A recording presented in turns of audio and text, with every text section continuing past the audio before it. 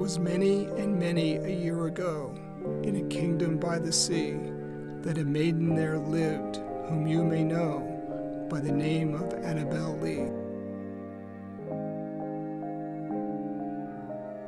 And this maiden she lived with no other thought than to love and be loved by me.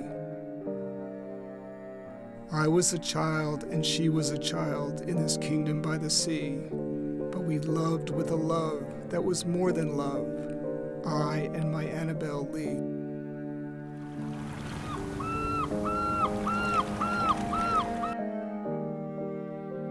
With a love the winged seraphs of heaven coveted her and me.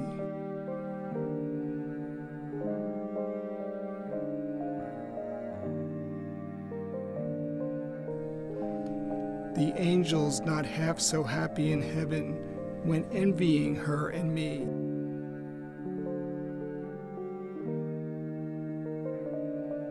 Yes, that was the reason, as all men know in this kingdom by the sea, that the wind came out of the cloud by night, chilling and killing my Annabel Lee.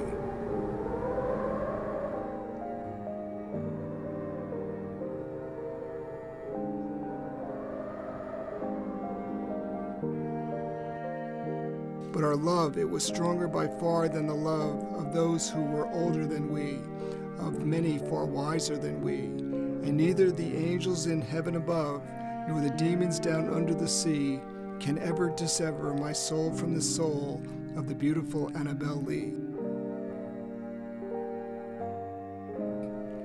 And so all the night tide I lie down by the side of my darling, my life and my bride, in her sepulchre there by the sea, in her tomb by the sounding sea.